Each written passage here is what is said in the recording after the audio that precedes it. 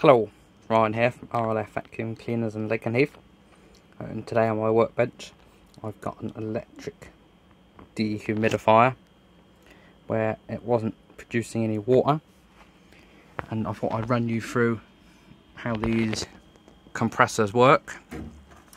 On the compressor you have 3 terminals, and the 3 terminals you have a common start and run winding. On the top one you have a start winding, and then you have this little PTC overload, so that sits on the top. And what that does is, if the compressor overloads, this trips, kills the power to the compressor. And then underneath you have this little box here, which is your PTC. This actually turns off the start winding when the compressor's fired up.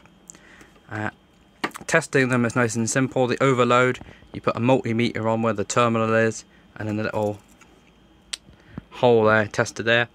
Make sure you got continuity through there. And then on this one, on the PTC, you want to have a nice low ohm reading from them two there.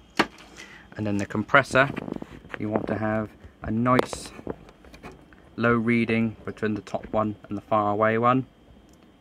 And then from the top one to the right hand side one, you want to have a larger resistance, and that resistance should add up, them two values should add up to the 2 bottom values.